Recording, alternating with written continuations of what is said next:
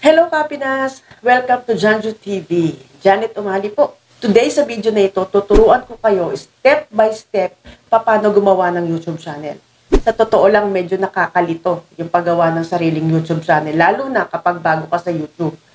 Katulad ko, nung nag-uumpisa ako, hindi naman ako ganun kagaling gumawa ng YouTube. So, umasa rin ako sa mga napanood ko sa YouTube ng ibang mga vlogger. So, nagawa ko ang aking YouTube channel. Pero ako, dahil nga nakagawa na ako, tutulong po ako sa mga bago para gumawa ng sariling YouTube channel. You know why? Lahat kasi po, halos, no, karamihan ngayon sa mga tao, artista man o hindi, ay gumagawa ng sariling YouTube channel. Why? Dahil ang YouTube ngayon ang pangalawa sa pinakamalaking search engine sa buong mundo. Dagdag exposure to, lalo na sa mga artista, para hindi sila makalimutan ng audience. Plus, of course, yan. Ayaw mo pa ba nun? May exposure ka na, may pera ka pa. Manood ka, tapusin mo to, at tuturuan kita paano gumawa ng sarili mong YouTube channel. Step by step. Tara!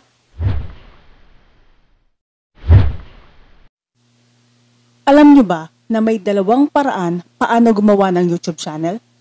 Ang una ay mag-create ka ng bagong Gmail account kung wala ka pang Gmail account. Pero kung meron na at ayaw mong gamitin ito para sa YouTube channel mo, gumawa ka ng bago. Pangalawa, gamitin mo yung existing YouTube account mo para gumawa ka ng bagong YouTube channel. Yan ang ituturo ko sa inyo sa bidyong ito. Sa unang option, punta tayo sa google.com. Sa top right side, maaari nyo i-click either ang Gmail o sign in dahil pareho naman itong pwedeng gamitin sa paggawa ng account. Dito, pwede mong gamitin yung existing Gmail account mo or pwede ka rin namang gumawa ng bagong Gmail account para lang sa YouTube channel na ginagawa mo. Pag-click mo sa create account, may dalawang choice. It's either gumawa ka ng individual account or pwede rin ng business account. Pero dito sa ginagawa nating YouTube channel, yung individual ang pinili nating gawin. So for the purpose of this video, gagawa tayo ng bagong account or bagong Gmail natin. Kasi meron na tayong existing na Gmail para sa YouTube natin. So reminder lang po, dapat i-fill up yung form accurately because one day, pag na-monetize kayo ni YouTube, ay magiging empleyado na niya kayo. Kaya dapat ang data nyo ay accurate. Okay, it's time for verification. Okay, so this time, magpapadala si Google ng verification code para ma-verify kung ikaw nga talaga ay tao. Ayan na. Medyo matagal yung aking internet kaya nadidelay siya. Yan. Pagkatapos ma-verify ay may mga policy na dapat basahin. Just scroll down and say check. I agree. Then after that, click lang ang Google App icon sa kanan bahagi sa itaas. And then the YouTube icon na nasa kaliwa, yung kulay pula, para mapunta kayo sa homepage ng YouTube.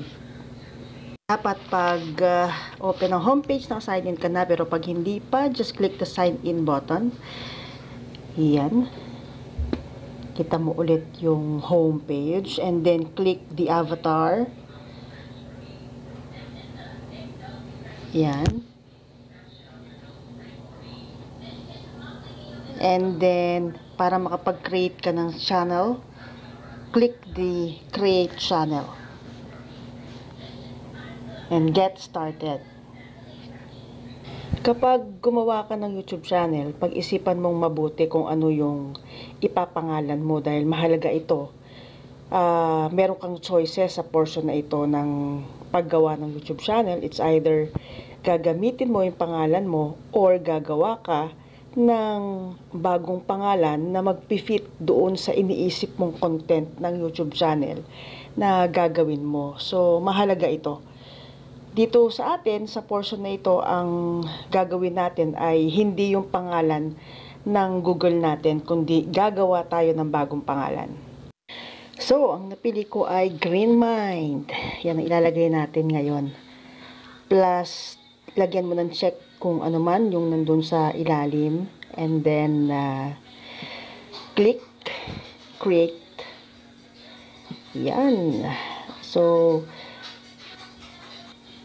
nagsisimula na tayong mag-ayos ng settings sa pamamagitan ng paglalagay ng profile picture sa inyong YouTube channel.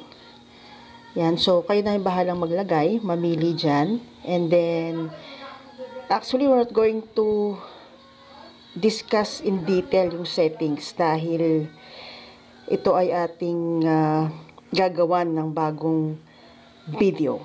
Abangan nyo yan. So, dito na tayo sa pangalawang paraan ng paggawa ng YouTube channel. Ito yung gagawa ka ng bagong YouTube channel sa existing YouTube account. Yan. Ito naman ang gagawin natin. Ang una ay i-click ang icon sa taas at sa baba, meron siyang settings. I-click nyo yon. Yan. And then, ito yung lalabas. Sa ilalim po ng picture ninyo, ito yung account ninyo eh. Sa ilalim ng picture ninyo, nandoon yung add or remove account. Yun ang inyong i-click. At yan ang lalabas. Yung ginawa nating YouTube channel, yung Green Mind. Makikita ninyo. Yung nasa gitna naman ay ang ating Gmail account. At sa kadiwang banda ay create channel. Yan. So, lalabas ulit kayo dito. Tatanungin ni Google ng bagong pangalan or creation ng brand account. Yun ang tawag dyan. So, kung ano lang yung pwede nating maisip na pangalan, yun ang ilalagay natin dito just for the purpose of this video. Yan. Ask me. Yan ang ginawa nating pangalan. So, ayan na. Ganun kadali lang siya. Ayan, meron na tayong Ask Me. Letter A siya kasi yung umpisa ng pangalan ng YouTube channel natin. Meron customization sa kanan. Ayan. Tapos, pag pinindot mo yung icon sa taas, makikita mo, may dalawang channel na pwede nating palit-palitan. I mean, ipagpalit-palit kapag gusto nating buksan yung dalawang YouTube channel. Isa sa taas, isa sa baba. Okay po? So, that's it. Thank you very much. Simple tutorials to help grow your channel, tips and tricks to level up the quality of your content. Yan po ang goal ng JANJU TV. Hindi po ko expert, but let me show you what I went through in creating my YouTube channel. If you're interested to join me, please click the subscribe button and the bell para ma-notify ka ng mga bagong video ilalabas natin. And, Pinas, see you on my next video. Thank you.